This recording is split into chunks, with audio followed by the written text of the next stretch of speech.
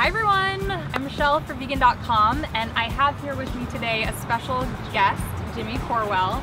He is a certified master chef and is launching a new and really exciting product that is going to revolutionize vegan sushi, and it's called tomato sushi. So what is this cool product? Well, tomato sushi is the alternative to bluefin tuna. It is all vegan, it looks like tuna, and when you roll it into a roll or put it on rice, like for nigiri, it tastes like a piece of sushi without the guilt.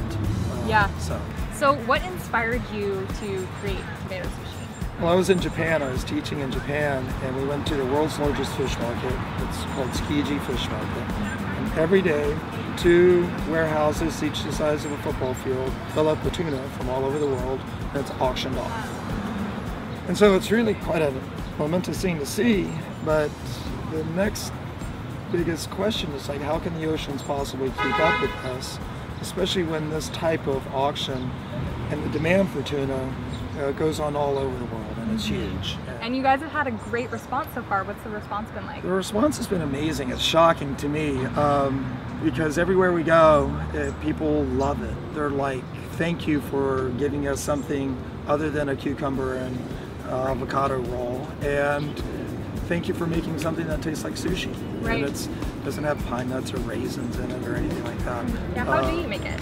We have to peel the tomatoes and seed them, and then they're marinated and cooked and compressed, and so it's pretty much a boutique process. But yeah, we just cook it in such a way that it just brings out the natural savoriness of the item, and that's what makes it taste like sushi. Right. So we're looking to get into sushi restaurants, get it into real chefs' hands, because I believe that they'll be able to do amazing things with this product, and it will be all vegetable and not fish. I believe in it, and a lot of other people here in San Francisco believe in it as well. Just trying to grow outside the Bay Area. Right. Yeah, we've got some exciting products out there that hopefully help change the way people think about food. Yep, that's amazing. Thank you so much. Thank you so much. You guys can find out more about tomato sushi at tomatosushi.com. Yes. Thanks so much for watching. Bye.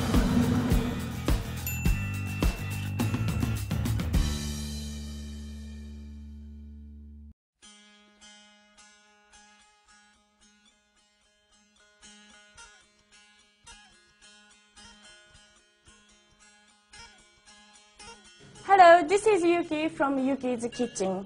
In this video, I will show you how to make marinade mackerel sushi and shimesaba bowl sushi.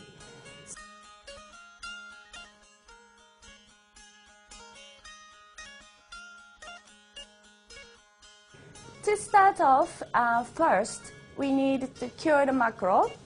There is plenty of sea salt. I'm gonna put a lot of salt. Then skin side as well. Then keep in the fridge for 45 minutes. After 45 minutes, keep in the fridge. Now you need to wash and get rid of the all salt.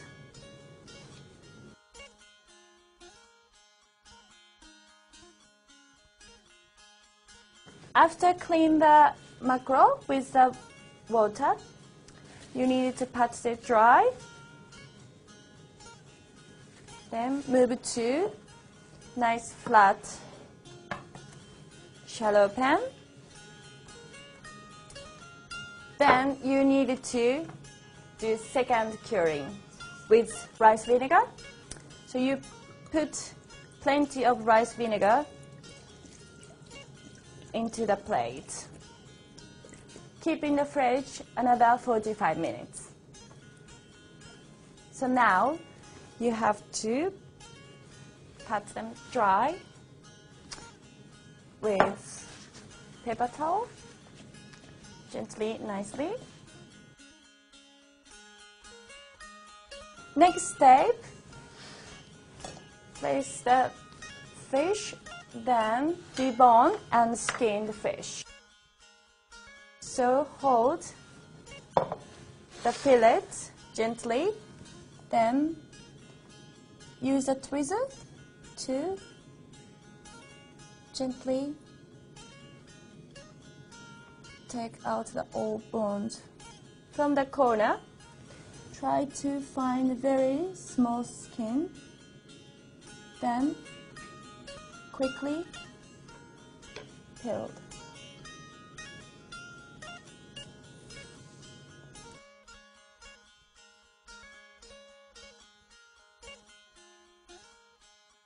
Now ready to make shape the sushi. So first you need cling film, then place the marinade mackerel center of the sushi mat, then dump your finger with water, maybe small 2 handfuls of sushi rice on top of the fish. Now, ready to make a shape. So hold the rice here, then roll up, then pinch in the mat gently, then do it again. Beautiful shape. So wrap up the end nicely. There you go. Next step, slicing the mackerel. So trim the edge. So I'm gonna slice with cling film. It's much easier to slice. So trim the edge first, then cut into the half. So make sure your knife is very clean and sharp, and just carry on all the same.